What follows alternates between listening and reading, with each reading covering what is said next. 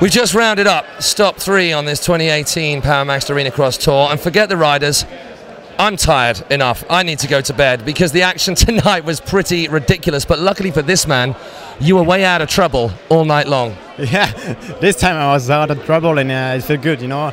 I got a good 8 races, second and first. Got the Super Bowl win, which was good because I needed these 3 points so bad because I'm very far in the championship since Newcastle. So and finally got the whole shot in the main event, led every laps, no mistakes, so it was a great night.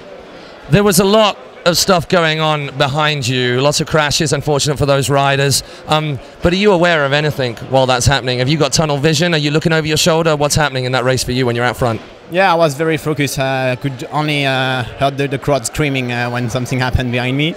But yeah, I was really focused, you know, because I did too many mistakes since the beginning of the championship, and I needed this win. I needed the treatment from the Super Bowl, and so it's yeah, it's a great night.